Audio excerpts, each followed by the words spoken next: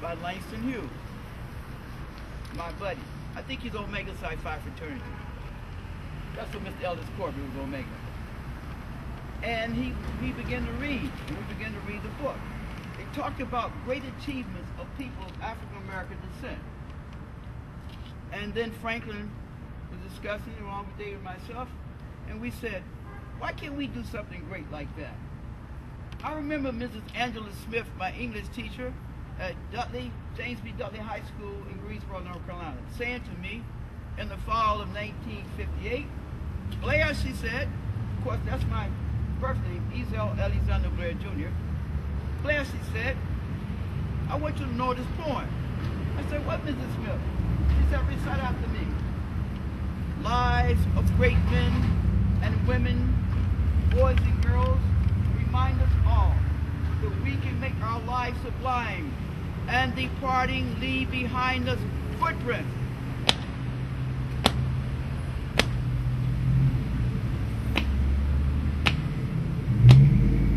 Leave behind us footprints. Footprints. Where are the footprints? There they are. Am I stepping on? Footprints. No. On the sands of time. That is our destiny for every soul is here and to come after us before us. We have a challenge to make the world better than when we came from our mother's womb. I don't care if your daddy was Caucasian. Papa was a rolling stone. Where he went was his home. And when he died, I think my daddy left me all alone, yeah. I don't care if he was African, Chinese, Oriental, Native American, or who your mama is. When we come out that womb, we got another chance to be better, to be good, and to do good.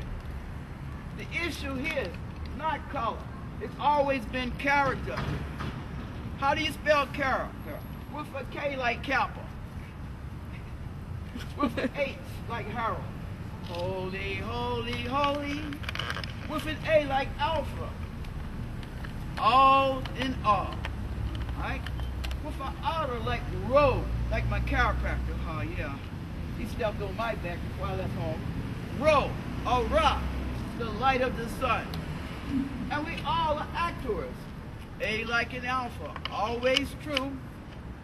C like in character, that's me and you. T like in Thomas, let us not be doubters. Alright? O like in original, 360 degrees, perfecting our life on earth as we go into heaven. R like resurrection. Jesus says, I am the resurrection and the life. He that believeth in me, and she also that believeth in me, though they were dead, yet shall they live. And then he went on to say, and those who are living who believe in me shall never die. So all these ancestors who died before us are living still. And that is why, to answer your question, we were motivated to do what we did. Because we wanted to make a positive change in the almighty United States of America, the Republic of Democratic Capitalism. I say, oh, I love you, America. James Brown, eat your heart out. Oh, sorry.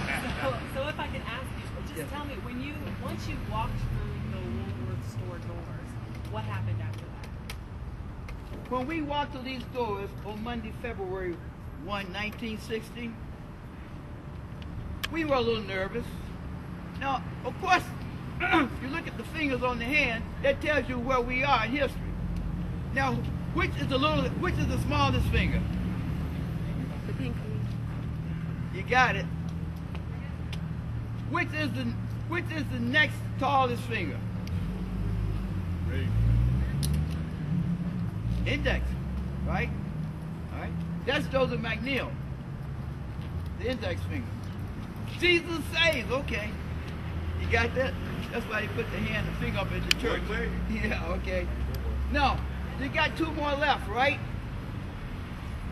Which is the tallest one? Another finger.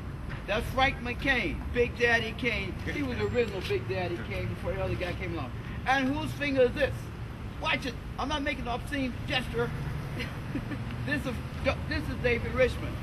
So now you have the original Greensboro A&T 4. And who do we represent? I'll let you figure out. On my honor, I would do my best to do my duty to God and my country, to obey the scout law, to help other people at all times, to keep myself physically fit, mentally awake, and morally straight. Scout oath.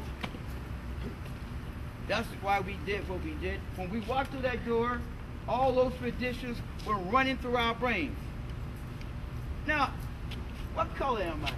What color do I look like? Anybody drink coffee? Yeah. You pecan brown. Pecan brown, or I say I'm gingerbread brown. Call the rabbi over here. Come here, rabbi. I want to talk with you. Come on over here, brother. This is my brother from Russia. He's gone past me. That's the Rocky right there. Anyway, when we walked through that door, we were thinking about all those traditions that have been fed to us. On the outside, we have been called by races and colors. But it's the inside, the mind, who we are. You might say that we are genetically the original true Americans. My granddad was a white man. He had sex with my grandmama. She had 4 children by him. How they gonna call him black or white? We were the living ideal of Americanism in the consciousness. Get this what I'm saying.